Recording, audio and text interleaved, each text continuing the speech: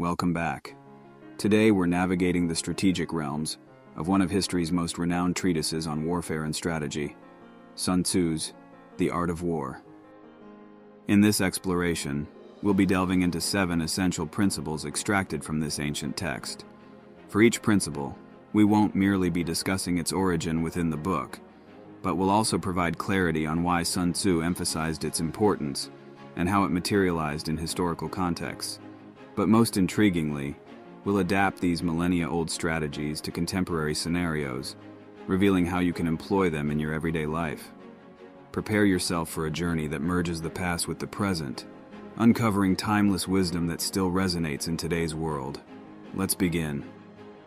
From the early teachings of Sun Tzu's revered classic, The Art of War, we encounter a principle that not only underpins military tactics, but also resonates profoundly with our everyday choices and decisions. Sun Tzu professed, "The general who wins the battle makes many calculations in his temple before the battle is fought.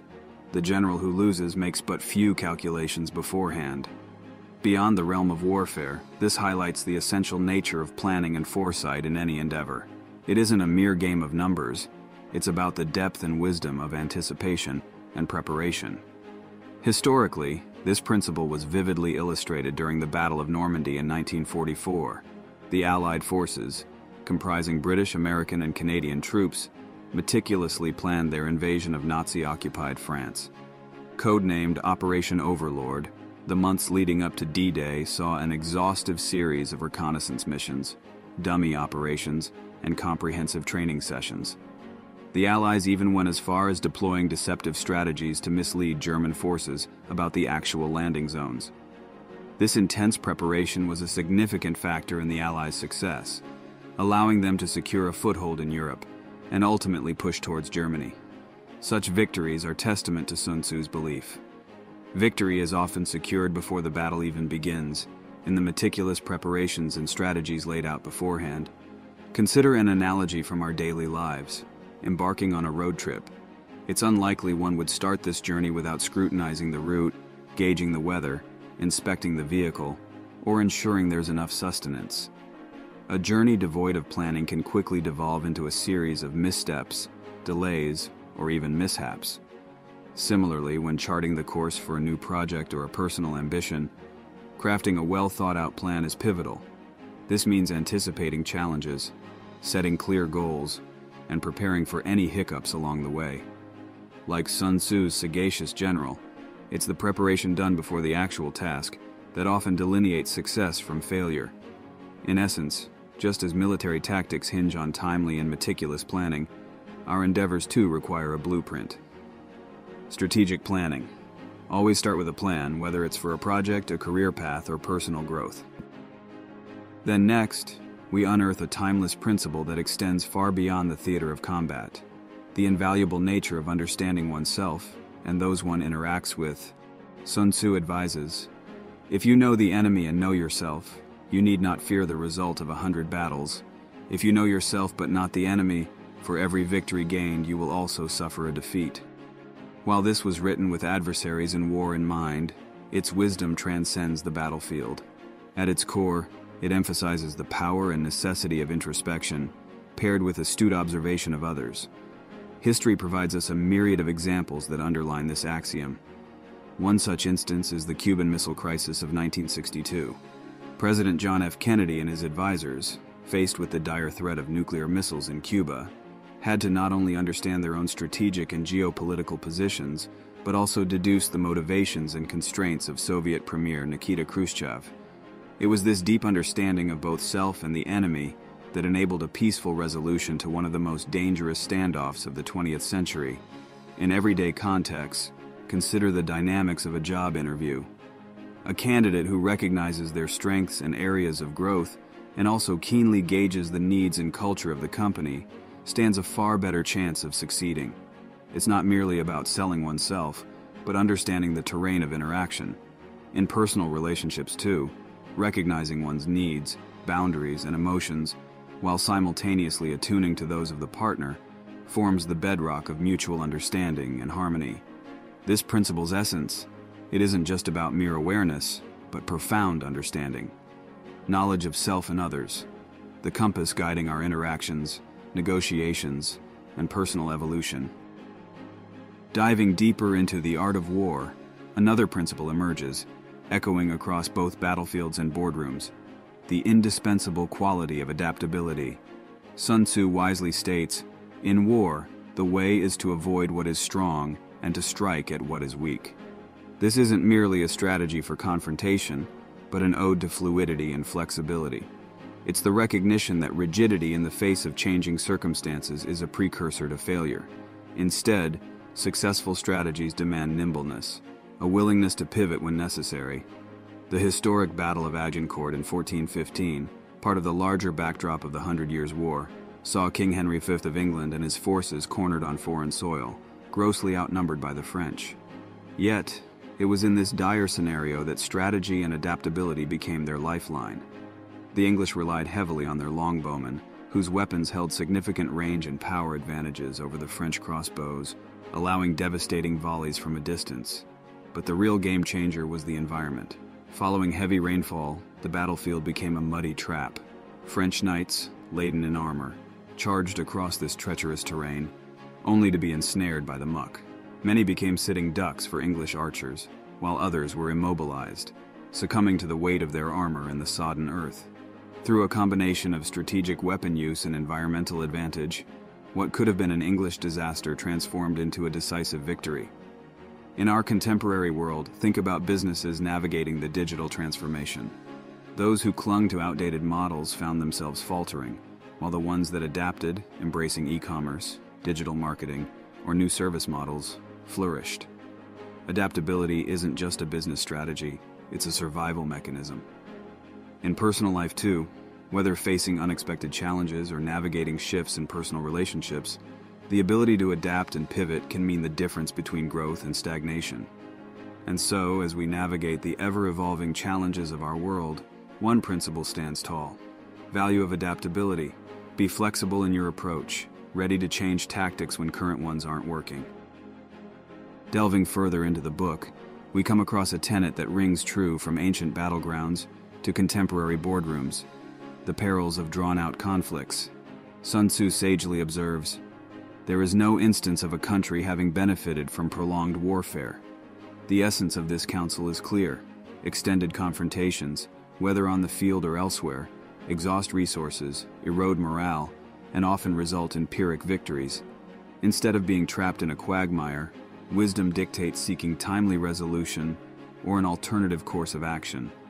Reflect on the prolonged Peloponnesian War between Athens and Sparta, which spanned over 27 years. While both sides had their moments of glory, the extended nature of the conflict resulted in devastating losses, political upheaval, and an eventual weakening of both powers, leaving them vulnerable to external forces. In today's context, businesses mired in prolonged litigation or locked in market battles can bear witness to this principle. Not only do they experience financial drains, but employee morale, stakeholder trust, and brand reputation may suffer. On a personal note, consider the strains of unresolved conflicts in relationships or friendships. Over time, without resolution, they can lead to emotional exhaustion and might irreparably damage the bond. It's often wiser to find common ground, compromise, or sometimes take a new path altogether. In navigating life's challenges, this insight remains paramount. Avoid prolonged conflict, the wisdom of conserving resources and fostering longevity in endeavors. Navigating further through the wisdom of Sun Tzu, we encounter an enduring maxim applicable from military fortifications to boardroom negotiations. The imperative of strategic positioning, Sun Tzu articulates, "Position yourself where you are strongest and your enemy weakest." This isn't solely about physical terrain, but underlines the broader principle of leveraging one's strengths and taking advantage of favorable situations while being acutely aware of vulnerabilities. In 216 BC, the Battle of Cannae became a touchstone in military strategy during the Second Punic War. Rome, boasting numerical superiority, anticipated a clear victory over the Carthaginian forces led by the ingenious Hannibal Barca. Yet, Hannibal astutely positioned his troops in a crescent formation, formidable units on the flanks, and more mobile ones in the center.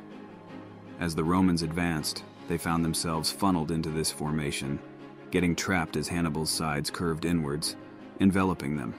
This brilliant use of terrain and troop strengths led to a devastating Roman defeat, marking Cannae as an exemplary demonstration of strategic positioning in warfare. In the realm of modern business, think of companies like Apple or Netflix, which have consistently positioned themselves at the forefront of technological innovation and changing consumer preferences. Their strategic placements within their respective markets have allowed them to dominate and set industry standards. Similarly, on a personal level, whether attending a networking event, navigating social circles, or selecting a career path, understanding one's strengths and placing oneself in advantageous situations can be the key to unlocking myriad opportunities. As we plot our courses in various arenas of life, one principle stands as a beacon: utilize strategic positioning, the art of maximizing potential by aligning strengths with opportunities. As we delve even further, we discover a principle that holds relevance in every facet of life, from ancient reconnaissance missions to today's digital data-driven age. The paramount importance of gathering information. Sun Tzu emphasizes, if you know the enemy and know yourself, your victory will not stand in doubt. This isn't just about understanding one's own capabilities and that of the adversary. It's about gathering as much information as possible to shape strategy and decisions. It underscores the value of knowledge as a formidable weapon. An illustrative example from history can be seen in the Battle of Normandy during World War II. The Allied forces engaged in extensive reconnaissance and intelligence gathering, from deciphering encrypted messages to aerial photography. This vast pool of information was pivotal in strategizing the D-Day landings and played a crucial role in its success. In the modern landscape, businesses heavily rely on market research, analytics, and customer feedback to guide their strategies. They understand that in an ever-evolving marketplace, staying informed is the linchpin to staying relevant.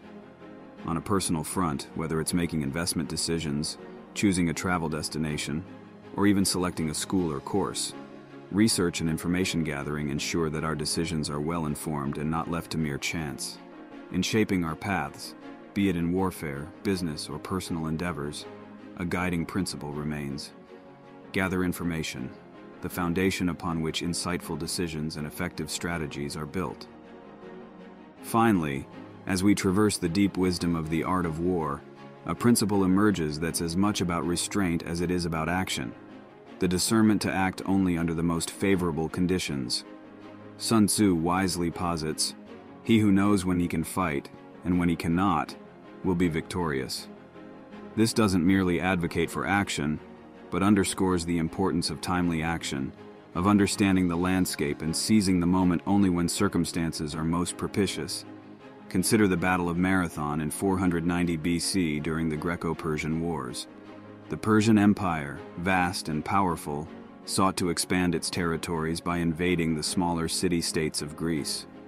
Landing at Marathon with a formidable force, they expected a swift victory.